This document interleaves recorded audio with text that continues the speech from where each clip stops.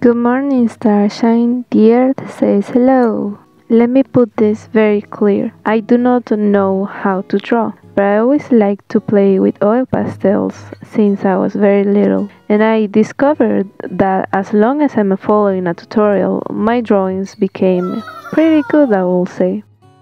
This video is my journey as an oil pastel beginner. What I use are oil pastels, which are basically crayons but a bit more softer. I use Pastel 25 color set. I only have 2 notebooks. The first one is my old one, which has very thin paper without any texture and nothing special really.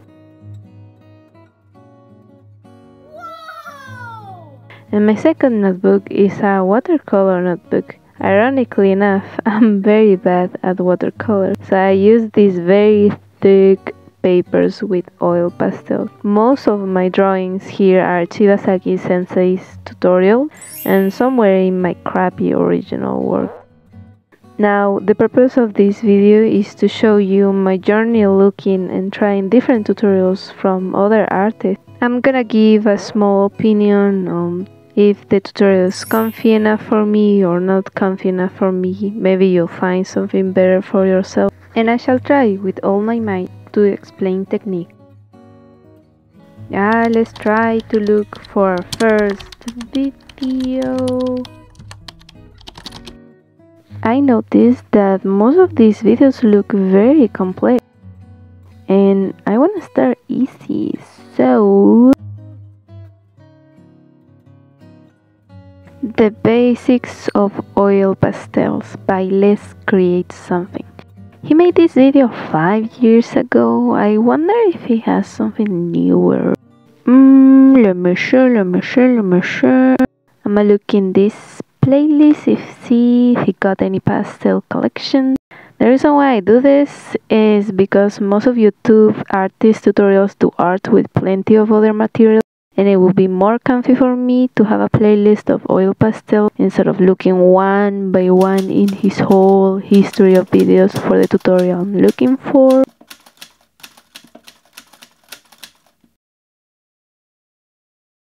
So I am a bit sad that I don't have a playlist, but that's okay. This is me trying to look for more oil pastels tutorials from Let's Create Something.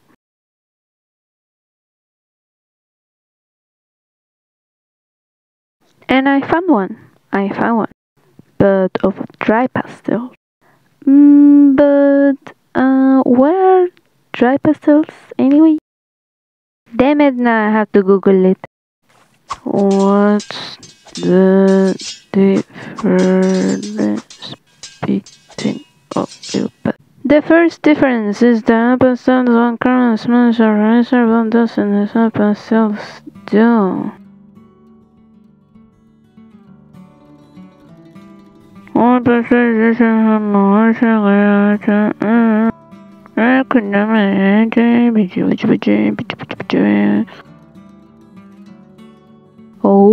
I get it. Excuse you, I'm gonna go and take a wee and watch my cat while he refuses to drink the water that he asked me for. Drink the water, Rolo. Drink it! Look, I made myself a coffee. I drank it. Now let's look for a page to draw in. A clean page, where? Here. He drew a flower, but that is it. I'm just kidding. I'm just gonna draw with these fancy pens. I don't know which size that is. Nice flower. Let's start. Nice and easy flower, and now we erase it. Bye bye flower. Let's start with white. Nice white to blend everything later. Smudge a little bit sunny orange to draw only the tips of the flower, cause I'm a rebel like that. Look at all that hatching. Wow. He put some kind of intermediate chrome yellow in between. Now I'm gonna remind you that you don't have to draw all the color all the way. You just need to do it partially, just because the blendability is gonna be better between the colors. Now let's grab some red. And what is this? Is this vermilion? Wow. Is this orange? Is this red? Nobody knows. By the way, keep the crayons like this so you can remind yourself which crayons you used. Let's go with the red in the edges 2 times apparently to make it strong enough.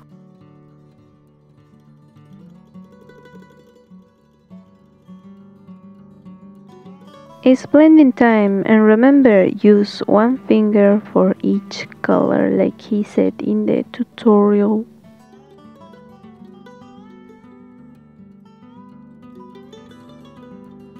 Oopsie poopsie, I forgot this fold of the flower. I'm just gonna put it here. Yeah, yes, no, yeah, I'm gonna put it right there. I tried to scrape the color off, but it didn't work, so I'm just gonna add some weight. Now it's time for that beautiful background, and I'm gonna grab the green, and for some reason I started to be confusion about which blue am I gonna choose for the background as well. So you're just gonna see me here trying to be like, what the heck do I do? Like, okay, I apparently chose one, so let's go with green. And this is just random scribbling. At the end of this video, I'm gonna explain all the technique. Have you ever cleaned up your notebook and this happens? Oh no! We present to you this revolutionary product called the brush. Look how fast it cleans. Wow!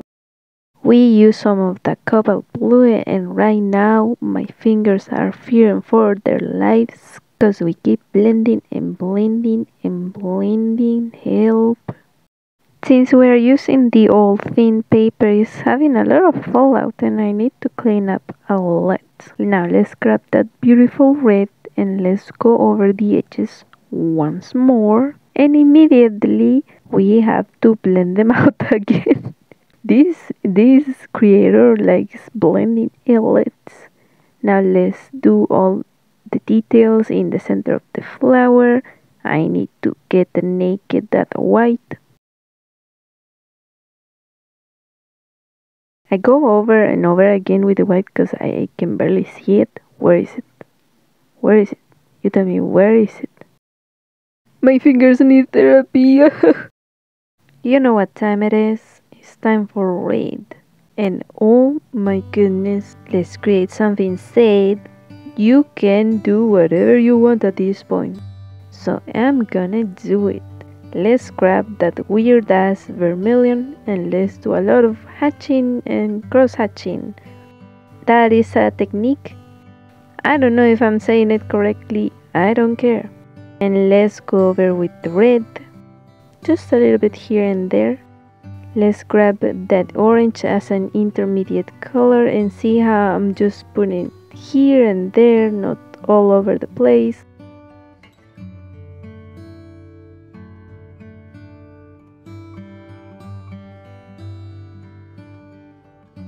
Now a little bit of yellow orange as a blending, and again I'm not blending everywhere. As you can see, I'm blending just a few parts here and there.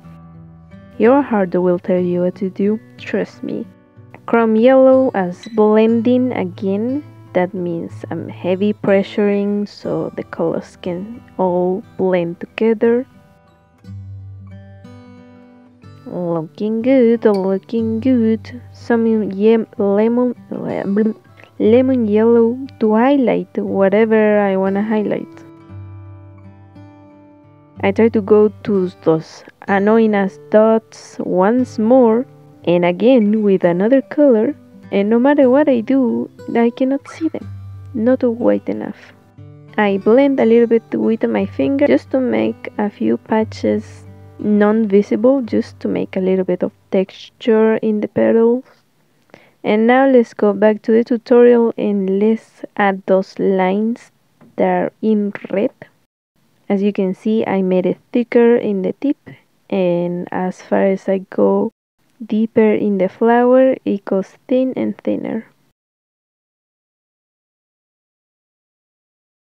What in the tarnation is that cobalt blue? Oh my goodness, don't you dare miss it. Oh, what is that? No.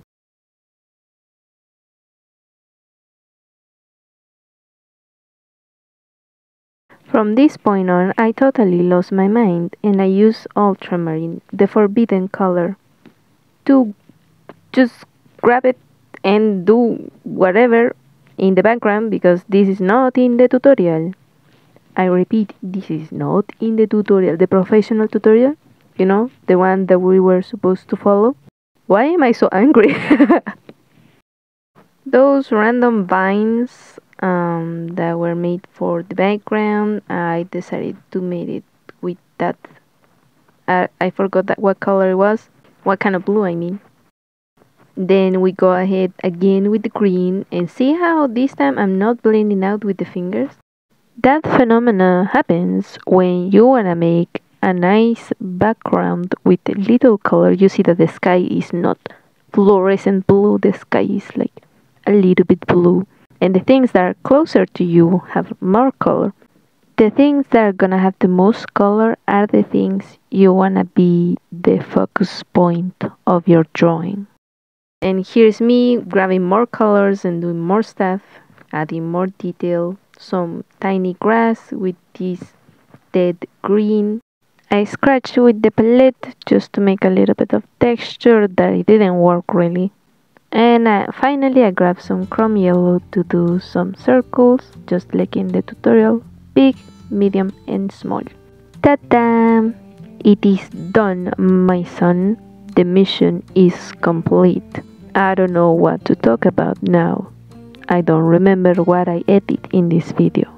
Oh yeah, my hand hurt pretty bad in the end. Oh, by the way, these are the colors that I used. Is this useful? Is this not? We don't know.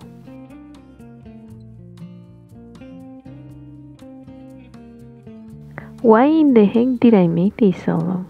I don't remember. Oh yeah, let's talk about techniques. Light pressure blend. Light pressure blend means you don't apply much pressure. This is me putting a lot of pressure. Light pressure blend works very good when you wanna blend with your finger. See how nice and easy? Well, not that nice because it's in this paper. If you blend with your finger in a lot of color, you're only gonna strip out the color, which is useful when you wanna make texture. Now, I saw in this video a lot of hatching, cross-hatching, and especially scribbling. This is hatching. This is cross-hatching. And this is scribbling. Simple. Now, the important part that I saw a lot was shade and tint. Tint means that you put a light color as base, and on top of it, you put a heavy color. We did this in the beginning. This is the normal color. Now let's do shade. Shade is the other way around, when you put a heavy color and on top a light color. Easy peasy. And my favorite of all time is a lot of layering, especially in the flower. Why? Because I wanna highlight the flower as the main point of the drawing.